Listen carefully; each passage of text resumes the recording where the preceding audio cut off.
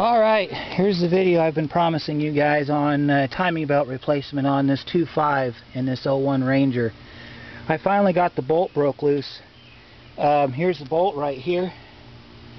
That is a 22mm socket, and let me show you what I had to do to get it loose. This is a manual transmission truck. It's a 5-speed. So I put the transmission in 4th gear, set the parking brake down there, and then I used my other truck and I backed it up bumper to bumper just like that, and then I blocked my other truck and put him in 1st gear. There's his chock block down there and his other chock block back there on that tire, and I pulled the fan and the shroud to gain access down there, and the idea was to warm the truck up and then try to break it loose that way, because my thought was it had Loctite on it, but it didn't.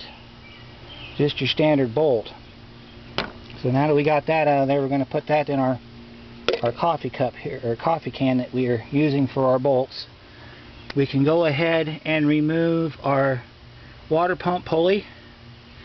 We can go ahead and take our cover off of our timing belt so that we can see what happens next. I'm going to attempt to take the belt off without having to take this bracketry loose, but I don't know if I'm going to be very successful with that. So I'm going to tear this down a little bit, bring you back and show you what I did.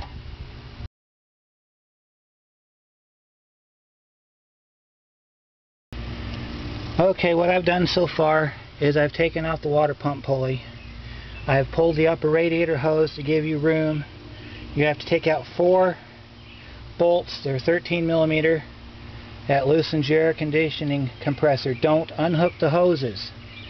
And then what I did was I hooked up this bungee cord system to kind of hold it in place. You also have to drain your radiator, so we'll reuse that fluid since it's still good fluid. And then over here on the side, I'm not sure if you can see it or not. Let me see if I can get a light down there. Alright, let me show you what I got going on down here. Alright, you gotta take this bracket off right here. Where my light shines, there's a bolt there that's 13mm. There's a bolt there that's 10mm. Then you go down here, the power steering pump kind of gets in the way. If you notice, right in line with this bolt right here is your hose coming off the power steering pump. What I did was, that's all 13mm, so I took a wrench, and there's a nut that goes on before that piece of bracket right there, that hold down. So that nut's right here. I went and broke the nut loose with a wrench, and then I positioned my socket back in there and I spun it out with the socket. You don't want to try to do it any other way, because if you break that nipple off the bottom of that power steering reservoir, you're done. You have to change out the pump. So what I'll do next is take my wrench back in there and I'll break that loose, and then there's that 13mm right there, and then this bracketry can come back out. When you get the bracketry out, it will free up the front of this belt cover. This belt cover's got mainly plastic tabs holding it down. There's one bolt down in the bottom that's a 10mm. There's a bolt that goes in that hole that's an 8mm. I used a 5/16. And then this front cover should come off, and then once I get the cover off, I'll show you what to do next.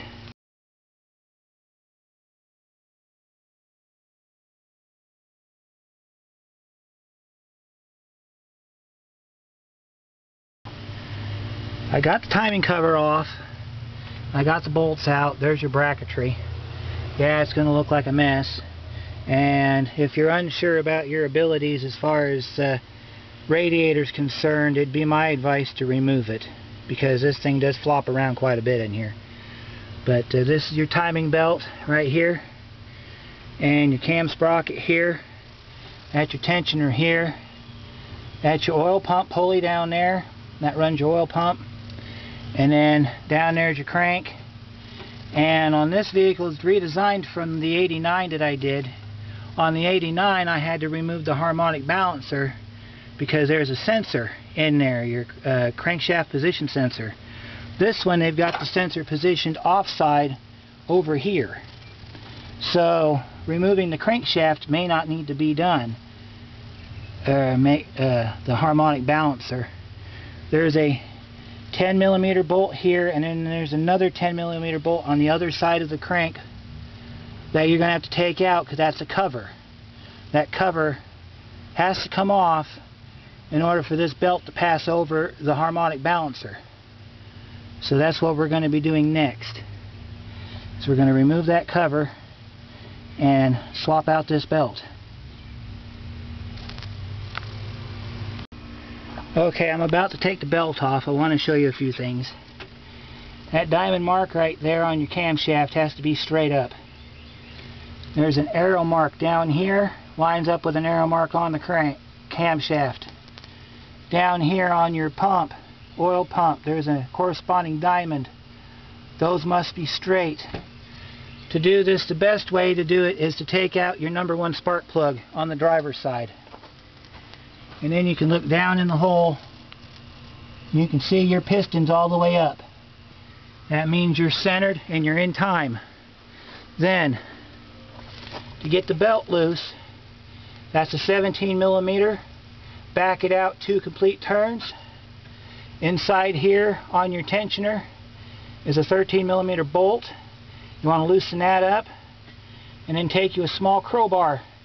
Place it down here with this end away from the gear. You do not want it touching the gear. You're just using it as a leverage point. Press up against the tensioner as far in as it'll go. Tighten this bolt back up. Now you can pull your belt off. Just like this. See that? Now your belt's off. Now you just got to go through and put your new belt on. And we'll do that here in just a second. Okay, I've got my timing belt off. One thing you might want to do is that keyway needs to be sitting upward, straight up. One thing I mentioned earlier was the need for leaving the harmonic balancer on. You cannot do this with the harmonic balancer still on. The repair manual doesn't specify, but I am telling you from personal experience that harmonic balancer must come off in order to do this, because otherwise you can't get the belt off the bottom sprocket.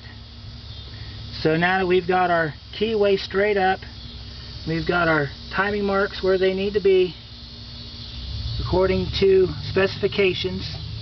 By the way, that's that bolt I was telling you about earlier that you can use to hold that tensioner in the loose position. What we're going to do is when we go to put the belt on, we're going to loosen that up. That spring is going to pop back out and it's going to tighten that belt back up. You want to make sure everything's dead on when you do it. If you're off even one tooth, you're going to have performance issues. Another thing, because of having to use the puller, I removed the radiator because there's no other way to do it. So what you want to do is you want to get yourself a puller, hook it up, and I'll show you on the harmonic balancer where the bolts go for the puller. On the harmonic balancer, your puller is going to go in those 3 bolts right there. And then when you install this, it's going to sit straight up like that. That's going to fit inside of a key that's already inside the crankshaft. When you go to put this back on, do not, under any circumstances, use the center bolt to put that back on. You can use a hammer, you can use a special installation tool, you can use any other means, but do not use the bolt. What will happen is that bolt can break, it can strip, it can cause a whole bunch of problems. That is the reason why when I did my 89 Ranger I had to change my crank, because I snapped the bolt off halfway into the crankshaft. So do not use the bolt when you tighten that up. If you want, you can put a little bit of lubrication on the inside of the harmonic balancer and then kind of slide it back on. It came off really easy, so you shouldn't have any problems. So we're going to go ahead and get this put back together, and when we get to another point, I'll show you what I got done so far. Let's bring you up to speed on what I've got done so far.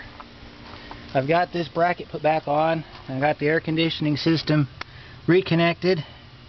except for this wire right here that I'm going to have to reroute and tape to that plastic, but I can do that later. I've got my fan shroud in place. I'm getting ready to put it up here on the radiator.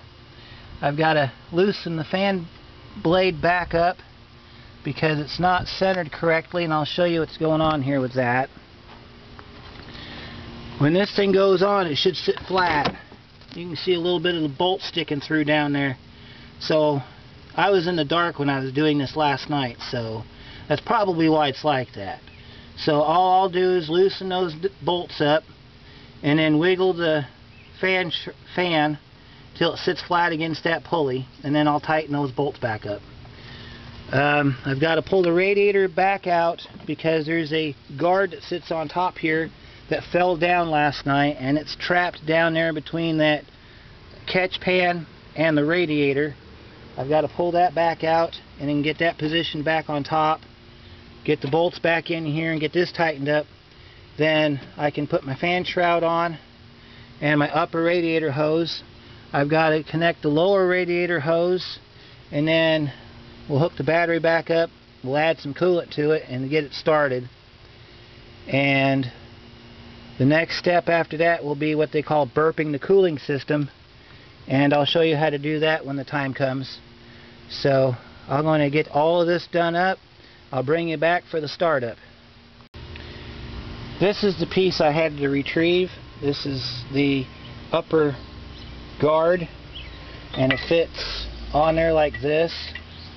Say like that. This is facing up. One thing you want to keep in mind of when you're doing this is there's a divider right here that divides the AC condenser from the radiator. It kind of allows for a straight flow of air to pass through. That has to be up like this when you put the radiator down. Otherwise, if you have it pushed down, you're going to have contact between the two items, and it's not supposed to be that way. You're going to put your radiator down on these feet right here, and then your bolts go back in these locks right here, these clips.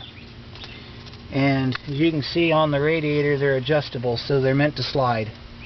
So if you can't get one side lined up, slide it one way or the other. You see it's also got these same pieces on the sides of the condenser. This is all protection stuff to protect the radiator and the condenser. So I wanted to show you all of that before I put the radiator back in.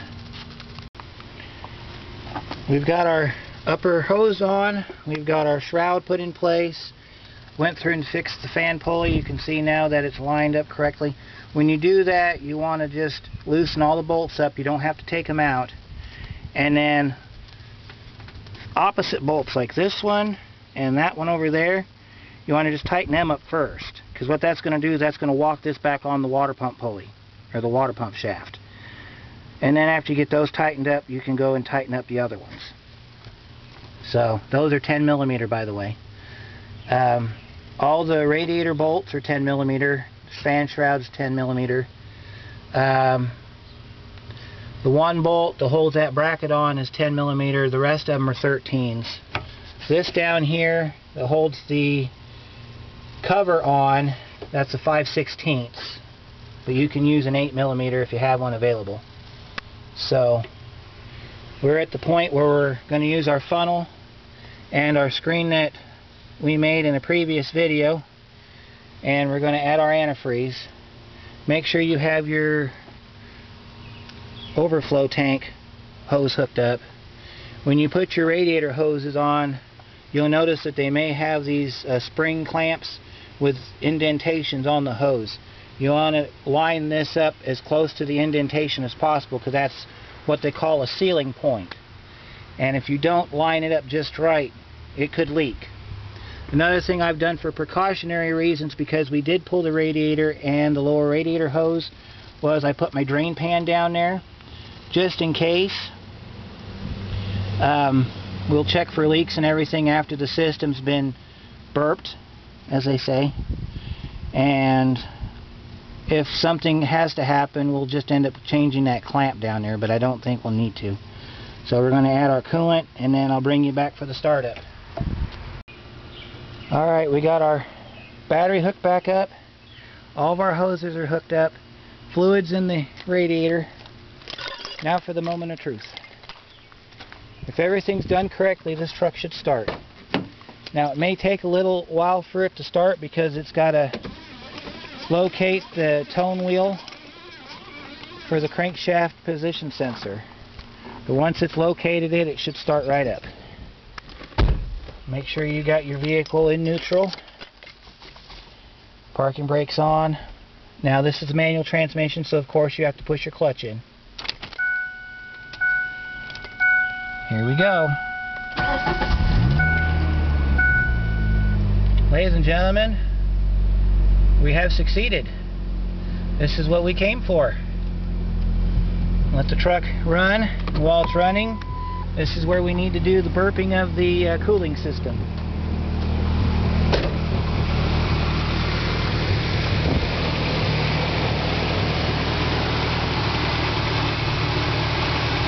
Check for any leaks.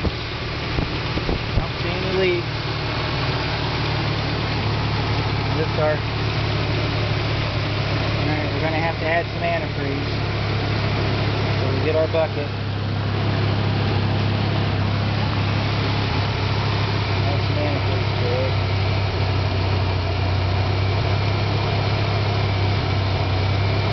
Make sure as you're adding the antifreeze you get it through the screen.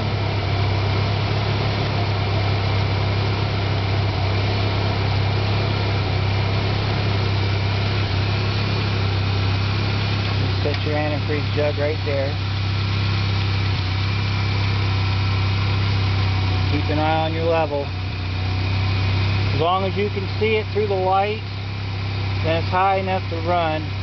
You want to make sure you get it up high enough to circulate through the upper radiator hose, because that's where you're going to get all of your air from. Because it's going to burp from the top, not the bottom.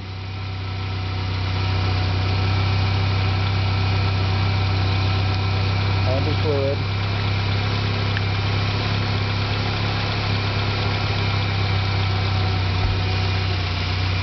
See the air bubbles?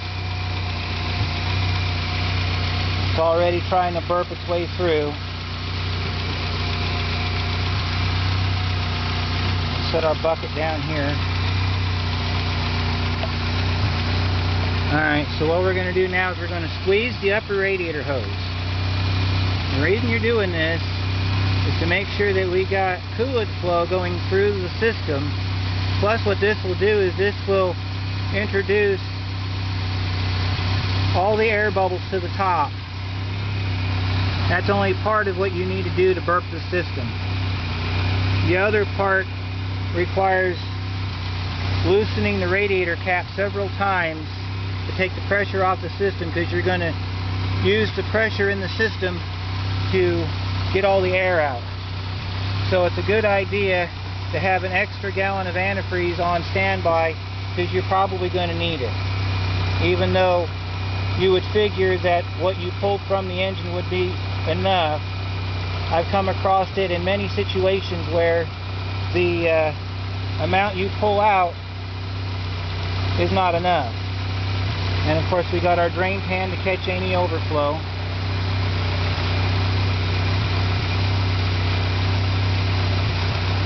And all that fluid that ends up in that pan, it'll be put back in the container, and it'll either go back in the radiator or it'll go in the coolant reservoir tank over there. So now what we'll do is we'll take our radiator funnel out, we'll set it to the side, we'll go ahead and we'll cap it, let it warm up, and then we will just open, close, with one hand on the upper radiator hose to feel the bubbles. You will feel the bubbles coming through the hose as you do this. You want to do this both with the engine on and then with the engine off. But the reason we got to let it warm up is so that the thermostat will open and allow circulation through the system. So while we're letting that happen, we're going to go back and check our temperature gauge. And our temperature gauge, we're still cold, so it's going to be a minute. So what we're going to do is we're going to run it through, raise the idle up a little bit, kind of aid in warming up the engine.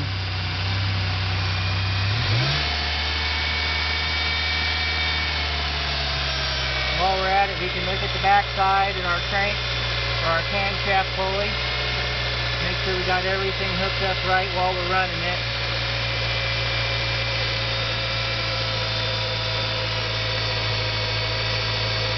Everything looks good on the front side. Just let it idle.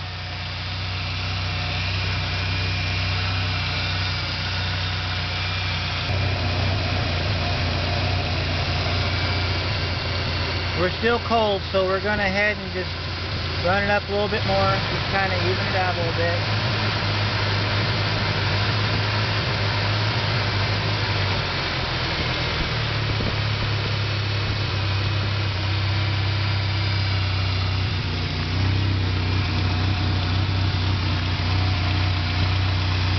One other thing you might want to do, because you're trying to get all the air out of the system, is add a little bit of coolant to the recovery tank.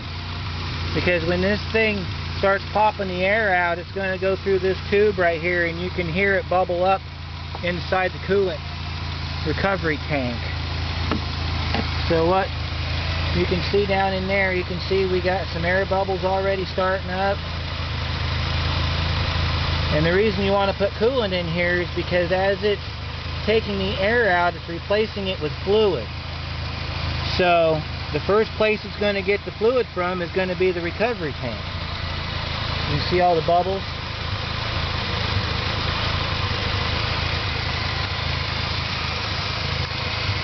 So let's check our temperature gauge, see where we're at. Our temperature gauge still says we're cold, so it might take a little bit for this truck to warm up.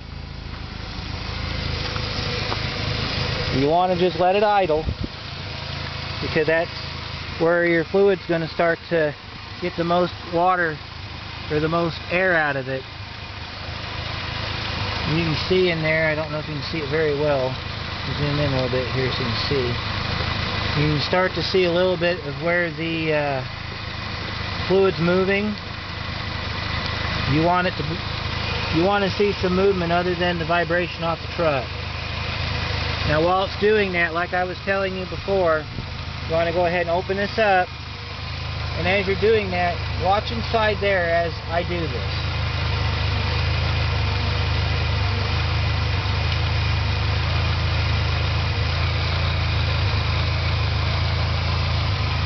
Now we just kind of spit a little bit of coolant down along the side of the engine here. So thermostat's still not open, so we're not going to get too much in the way of any kind of, well, yeah, we're not going to get anything in the way of temperature or well, another thing you want to do while you're waiting on your thermostat to open is, because we had the air conditioning system pulled off the truck, or at least set off to the side, and that metal hose being the way it is, you want to go ahead and turn on the air conditioning and make sure that it still works. Any system that you touched, whether it be the power steering pump, the AC unit, cooling system, you want to make sure that everything's working. Because if it's not working, you need to find out why and fix it. So we got our controls set. We're going to go to AC. Well, I heard the compressor kick, and the idle speed on the truck dropped. Max AC, so we'll go ahead and raise the idle up a little bit. Now we're getting some movement on our temperature gauge. I want you to see this. See how that's moving back and forth? That's, every time it goes up and comes down, that's air bubbles. See, right now it's at its true reading. So what it's going to do is it's going to kick back up, and it's going to do this about 3 or 4 different times. See, now it's starting to go back up.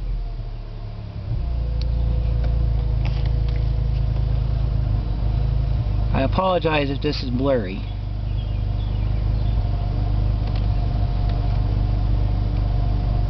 But anytime you've got gauge movement, that is good, because that's telling you that the circulation is happening through the cooling system. So our gauge is back to where it was before. So that tells me we need to go out here and we need to check our recovery tank. We need to see where we're at on our recovery tank. Yeah, it looks like we got some junk in our recovery tank. We're going to have to find a way to get that out of there. My advice would be to, because it's on it, see, there's some bubbles. There's some bubbles happening. See? That's what you want. You want the bubbles to happen. Every time it bubbles like that, your temperature gauge is moving. It's doing that to indicate that there's air in the system, and every time it goes up, there's an air pocket. You want to run the truck until all the air bubbles are out. It may take as long as 15 to 20 minutes, keeping an eye on this fluid level, because as it brings air out, it's putting fluid back in, so it's going to draw from this tank back through this hose. But as I was saying earlier about the stuff in the coolant, what you can do is, since it's on a hose, unhook the hose and let it dump into the drain bucket, and then add new coolant to it, which I think that's what we might do here in just a second. So we're going to check our gauge, and then we're going to shut the truck off, and then we're going to open up the radiator cap and let it bubble some more. Alright, so now we're going to shut our truck off. We're going to come out here and we're going to take the pressure off the cap, and we're going to listen to the bubbles. Hear them? See that? That's all air in your system. All that air is in your system. See that? Alright, then we're going to slowly lift our cap up, because we are warmed up now. The truck is warm. Yeah, see, we need to add coolant. So before we do that, though, we're going to unhook this hose, and we're going to let the coolant drain down into our bucket. We're going to empty this coolant tank out to get as much of that crap out of there as we can. Because what we're going to do is we're going to put this in our container, and we're going to put it back in the coolant system with the screen. So if this junk comes out, we're not going to reintroduce it back into the system. We're just going to go ahead and run it through the screen. But this, in a nutshell, is how you would go about getting your cooling system done. You want to make sure to check your fluid level as you do this. And I think that'll do it for right now. I'll be back in just a minute with a recap of everything, and that'll wrap it up for this project.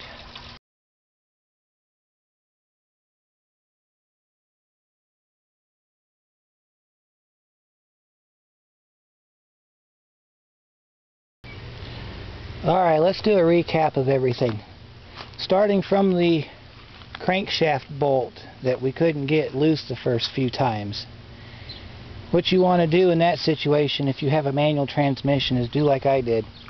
I took my one truck and bumped it up to the other truck. I put this truck in first gear, and I chocked the wheels, as you've seen in the beginning of the video. If you don't have another vehicle you can do this with, by the way, a word of caution when doing this: don't use a vehicle that has airbag sensors in the bumpers or that has plastic bumper covers. Must be metal bumpers and frame vehicles only for this to work. Otherwise you're going to create a lot of problems. If you don't have a vehicle that meets those requirements, but you do have a solid building such as a brick garage or a brick house or something of that nature, like I do, that would have been my next step. I would have backed the truck up against the house and used the house as a leverage point. You're not going to damage the house, trust me. Or if you were using your garage, you're not going to damage the garage. So as long as it's not a wood frame and it's a concrete structure, you'll be fine. If neither one of those work, if you've got trees like I do, back it up to a tree. Whatever you have to do to keep the vehicle from moving to where you can break that bolt loose. Another thing too, before you break that bolt loose, make sure you put the vehicle in 4th gear, because that's your 1-to-1 gear on this truck. If you have a different setup, you want to go online and find your gear ratios and look for the gear that's 1-to-1. You want that because that's direct drive. If you put it in overdrive, it's not going to work very well. If you put it in 1st gear, it's not going to work at all. I've learned that as well. So once you get the bolt loose, you want to make sure you have a pulley puller for the harmonic balancer pulley. Regardless of what the manual says, the manual doesn't mention anything about pulling the pulley. You have to do it. There's no way around it. You can't get the belt off without pulling the harmonic balancer pulley. There's just no other way around it. There's a guard that goes along the bottom, but that guard is kept in place by 2 bolts, and it goes inside the harmonic balancer pulley. So either way, it's got to come off. So make sure you've got a pulley puller for that. Another tool you want to have on hand is a set of ratchet wrenches. You're going to need those. I was thankful enough that I had my ratchet wrenches, because otherwise I'd still be working on those bolts down there. Especially the one that sits behind the power steering pump. Because the way that bolt's set up, it's set up directly in line with your return hose for your power steering pump, and unless you want to go and have to bleed out your power steering pump and everything like that just for that bolt, just to get a socket in there, I would just as soon rather have a long-handled 13mm wrench, ratchet wrench, and just stick it inside that little slot right there and just work it back and forth until the bolt came out. So, a little bit there for you. Another thing too, when you go to take this off, lift it up straight ahead and set it up here. I used bungee cords, and I bungee cord one end to the receiver dryer and the other end to the radiator strut mount, just to give it some place to hang on to, and it works really well. Otherwise this thing tends to go forward and it'll land right into your radiator or your condenser or whatever you have up in the front, and if it hits it hard enough and damages those fins, it's a bad day for everyone. So we've got that done.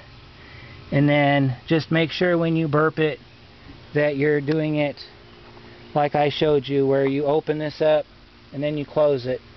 Eventually what will happen is, after your fluid level's up all the way here, your coolant tank over here will start to see bubbles.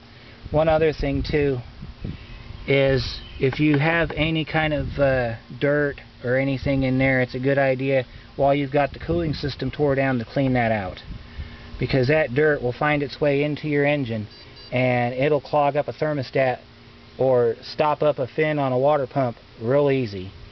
You'd be surprised what a leaf would do. So make sure you do that. Other than that, we're ready to go. Another thing you want to do, since you're checking your AC, is turn your thermostat or your heater control on and check your heater. And you'll notice as you raise the idle, you should get heat. If you don't get heat, there's still an air bubble stuck in there. Just keep working it till you get it all out. It will come out. So other than that, if you have to use a vehicle like I did here to unlock those 2 vehicles from where they're at, all I'm going to do is remove my bricks from the front of my wheels on this truck, roll it forward to take the pressure off that truck, and then I'll just move that truck and we'll be done. So if you have any questions or anything, one last thing before I go. Make sure, and this is critical, you write the mileage down of when this was done, because this job has to be done again at 60,000 miles. If you check the belt, and you can check the belt just by pulling this cover forward, and it's got cracks and splits in it like the old belt does, and I've got the old belt right here and I'll show it to you. If it looks anything like this belt did,